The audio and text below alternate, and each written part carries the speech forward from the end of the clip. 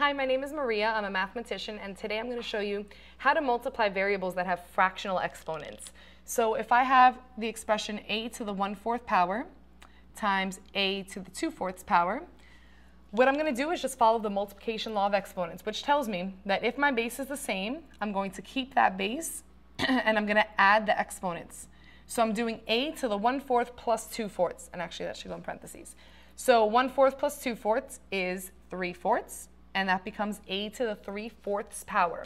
Now when you have a fraction as an exponent, you can simplify this further, because this is going to become the 4th root of a to the cube power. And the way that I did it, to the 3rd power.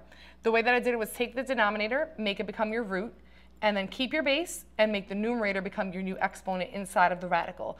So I have the same base, I kept it, I added my fractional exponents, and then I rewrote it in root form. And then the only difference you might have is you might have different denominators, in which case you have to remember how to add fractions and get a least common denominator first. My name is Maria, and I just showed you how to multiply variables with fractional exponents.